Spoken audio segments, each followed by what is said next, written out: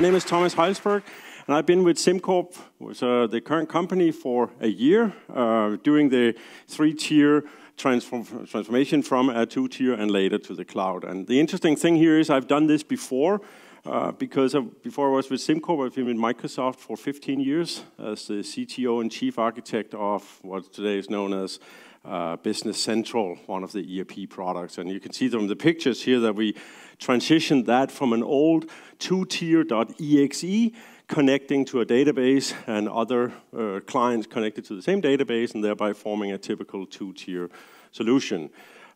We re-architected that into becoming, three-tier and eventually a software as a service on the cloud, scalable to more than 1 million users, because we had to ship this as part of the Office 365 in some cases. Now, SimCorp is an interesting company. You could ask, why did I move from Microsoft to SimCorp? And the reason is because basically I got the chance to do it all over once more. And I find this challenge extremely interesting. I had absolutely no idea what SimCorp was a company. Basically, does SimCorp do SIM cards or something like that? I had no idea. The interesting is, SimCorp, we do asset management, basically a big pension fund, national banks and stuff like that. They have, tons of stocks, bonds, credit swaps, and all those instruments, and software to govern that is exactly what SimCorp is doing, risk analysis and so forth. And there's some interesting list here of some of our clients, which are some of the absolute biggest ones in the world. Actually, we have 52% of the top 50 biggest asset managers in the world in our client portfolio. An interesting thing here is you look at Norway's bank, or the National Bank of Norway. They have a ton of oil up there.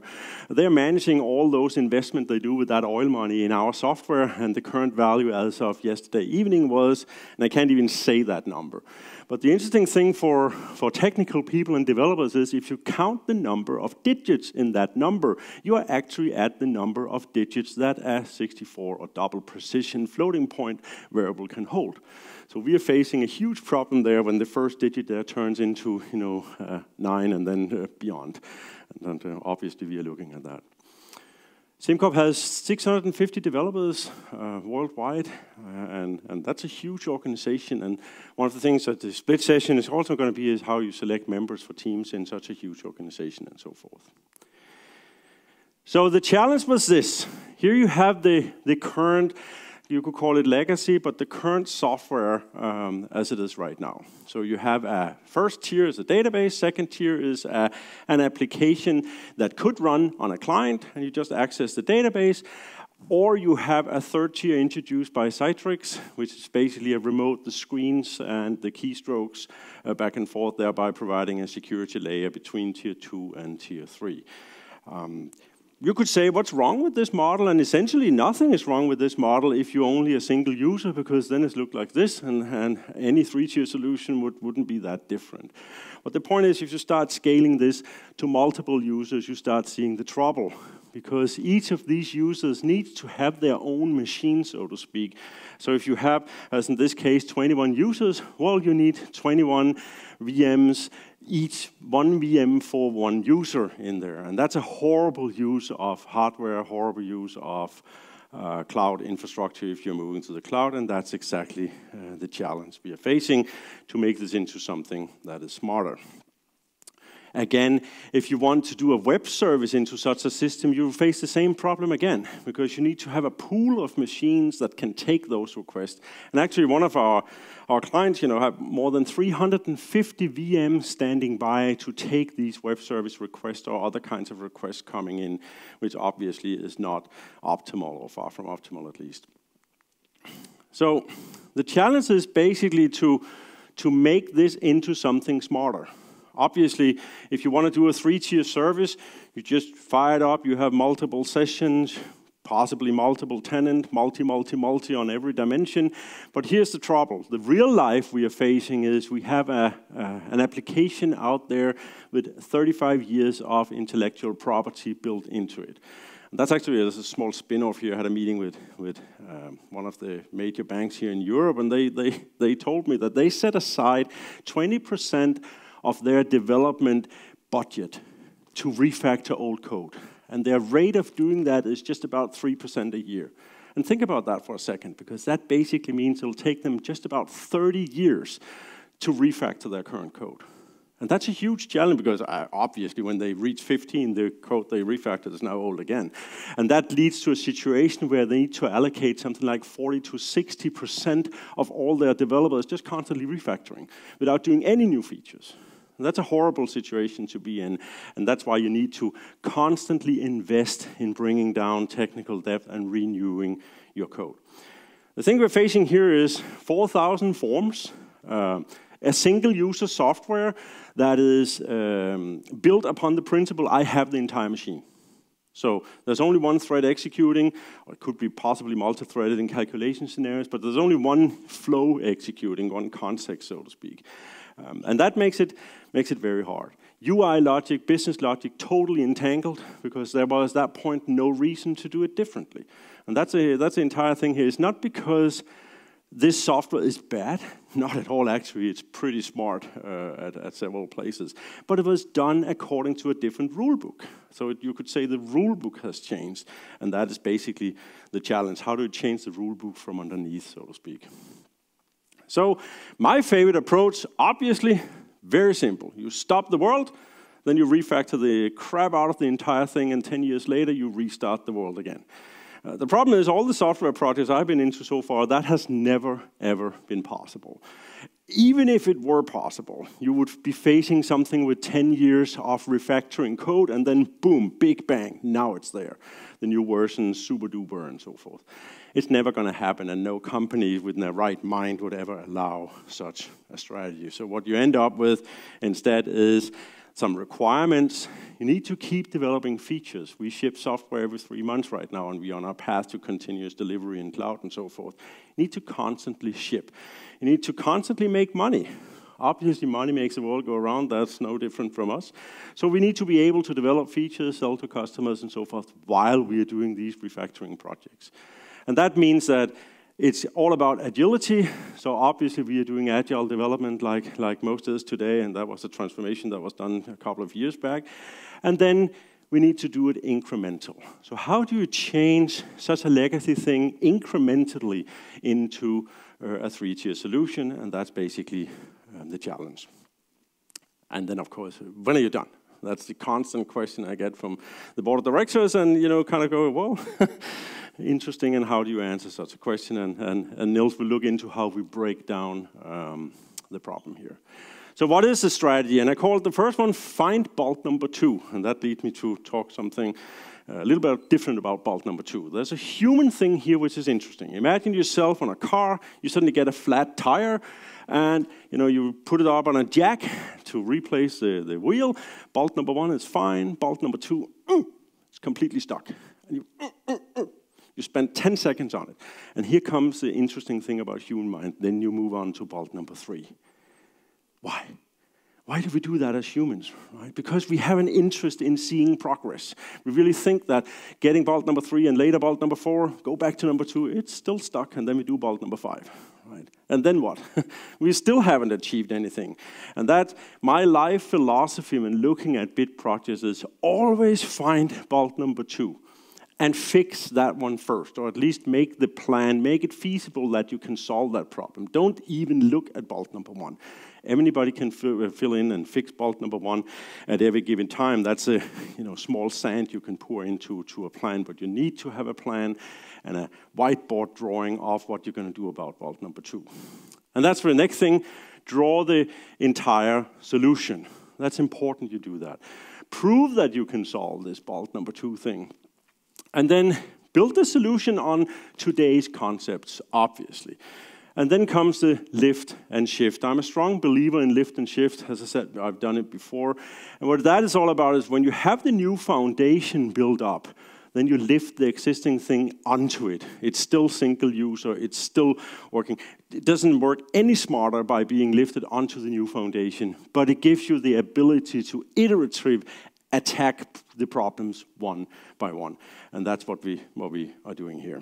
And then you need to watch out for the "we could also," because that's a big trap of the black hole of extra work doing the lift project. If you go into, now we are at it, let's also, then it's going to be one of those 10-year never-ending projects. It requires a ton of discipline to stay away from refactorings, which is not absolutely necessary to make it work. So the entire transformation is basically from this red thing here on the left side, which is a single user, single workspace. We have a programming language, APL, which all this software is all about, 45 years old for the first pieces and so forth. And we want to turn that into the quote blue world, which essentially is a 3-tier application, multi-session, multi-whatever, by this lift and shift. And Niels will talk a little bit more about the details on how we are doing that. Here you go. Thank you very much, Thomas. So I'm Niels. I've been in SimCorp for 10 years, and I think that being part of such a project where we basically look at the value we have in our code and modernize it into a 3-tier architecture is probably something of the most exciting thing I've been part of. And getting guidance from somebody that have actually done it before, of course, also makes it something that you believe in. So if we try to double-click a little bit on the architecture here, so high level. So when Thomas says about bolt number 2 and talk about what are the main obstacles that we need to get right first, then the architecture here shows what we are dealing with. So first of all, we have what's called the unified platform. It's the bottom part. It's the piece of software that we do from scratch. It's where we want to build it on modern principles, and we want it to behave like when you have a request coming from the outside from a client, then it can scale, it can take that request, and it can spawn it off, and then engage all these millions lines of old code we have. So this foundation, which we call unified platform, is very much about scaling outside in. It's about sharing data. So we are in a world now where we need to also look at the economics.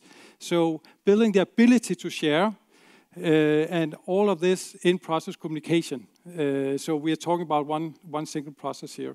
So that's some of the more groundbreaking things. We also need to figure out how do we build applications going forward. What's the new application model? And here one thing is looking at entirely new application, new software, so new C# applications in our case, but also about the existing applications, whether they are written in C# or APL, another programming language that we use.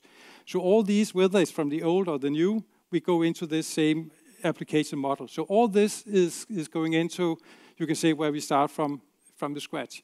If we look at the refactoring, so having a platform that have some core capabilities.